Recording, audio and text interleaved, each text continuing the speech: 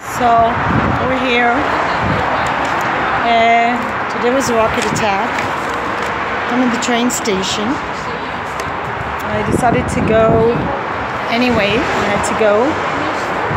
Some things were cancelled, like school, but the whole point of terror is to try to paralyze us and stop us from living life as normal. But as you can see, this normally very, very busy, congested area is at the moment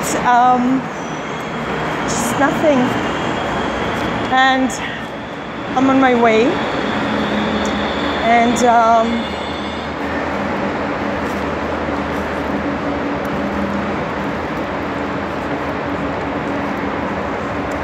I'm gonna go where I need to be. And life is very quiet today. So this morning I was walking my dogs. I heard the siren. I went into a house and with the neighbors, and I was really upset.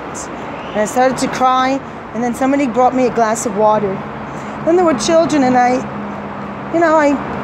realized that I have to be strong because their children are involved. And I love the way the mother was very calm. She explained to the children how it's very important to be in the shelter because it protects us against rockets. And then we were standing there with the dogs. The dogs were very calm. And then we heard the boom.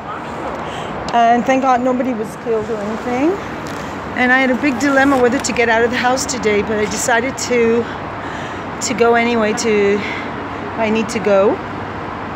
And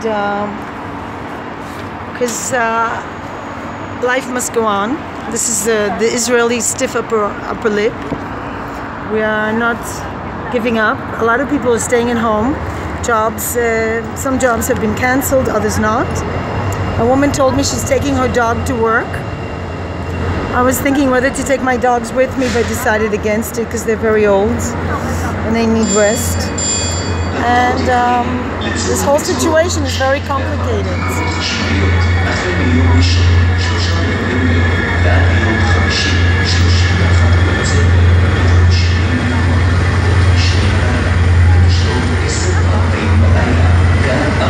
So,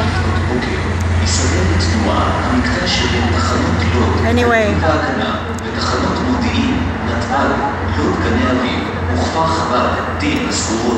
אנו מתנצלים על אי הנוחות הזמנית וממליצים להתעדכן באתר האינטרנט וביישומון. I hope I can get home today. Yeah, back home.